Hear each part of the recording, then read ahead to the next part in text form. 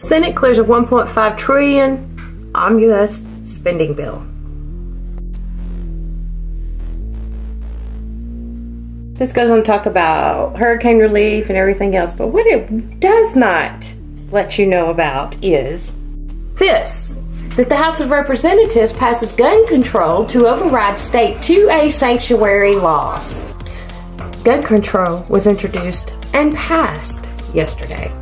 Yesterday, under the cover of darkness, congressional Democrats released a 2,741-page government funding bill at 1:30 a.m. I'll let you read a little bit further. This also, on Section 1103, contains funding for the ATF to begin deputizing local law enforcement officers to enforce federal gun control laws. ATF can also appoint local government attorneys to help prosecute and enforce of this gun control as well. I'll let you read a little bit further. 39 Republicans voted for this. Here are their names and their states.